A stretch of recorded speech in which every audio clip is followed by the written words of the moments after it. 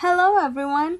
Thank you for joining us in another read aloud. My name is Carol, and today we're going to be reading the book The Snowy Day, written by Ezra Jack Keats. One winter morning, Peter woke up and looked out the window. Snow had fallen during the night. It covered everything as far as he could see. After breakfast, he put on his snowsuit and ran outside. The snow was piled up very high along the street to make a path for walking. Crunch, crunch, crunch. His feet sank into the snow. He walked with his toes pointing out, like this. He walked with his toes pointing in, like that. Then he dragged his feet slowly to make tracks. And he found something sticking out of the snow that made a new track. It was a stick. A stick that was just right for smacking a snow-covered tree. Down fell the snow, plop, on top of Peter's head.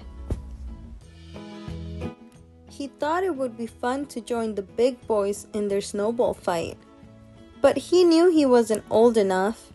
Not yet. So he made a smiling snowman, and he made angels. He pretended he was a mountain climber. He climbed up a great big tall heaping mountain of snow and slid all the way down.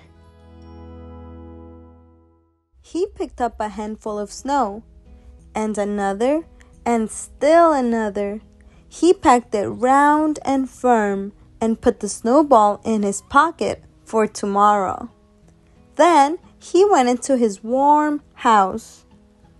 He told his mother all about his adventures while she took off his wet socks. And he thought and thought and thought about them. Before he got into bed, he looked in his pocket. His pocket was empty.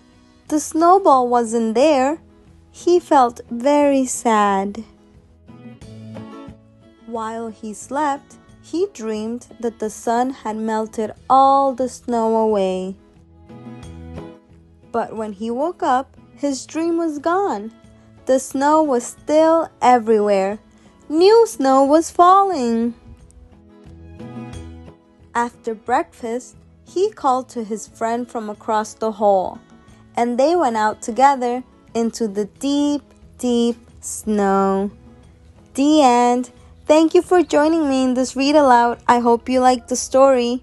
Until next time.